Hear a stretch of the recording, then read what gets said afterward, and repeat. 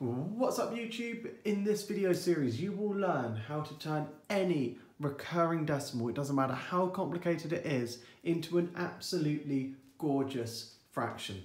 In order to do that we need to know how to read recurring decimals. So I'm going to show you the main examples now. 0.34, where the recurring symbol is only above the 4. So this number here is 0.344444 forever. It's only above the 4, so it's 0.344444, only the 4 is repeating. 0.34, where the recurring symbol is above the 3 and it's above the 4. So it's 0.34343434 forever.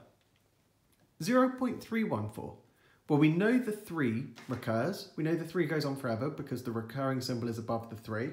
We know the 4 recurs because the recurring symbol is above the 4. But on this one, the 1 recurs too because it's sandwiched between 2 recurring numbers. If a number is sandwiched between 2 recurring numbers, that number also recurs. So this one here is 0.3143143143 forever. 0.314, well here is the 3 recurring. No, there's no recurring symbol above the 3. So it's just 0.31414141414 forever. Finally, 0.2534592.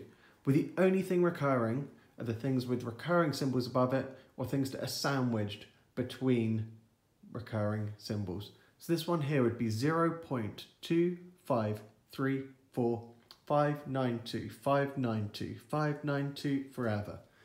Okay, now that we know how to read recurring decimals, we're able to start turning them into fractions. So come back for part 2 where we're going to learn how to do that. Don't forget to like, comment, subscribe.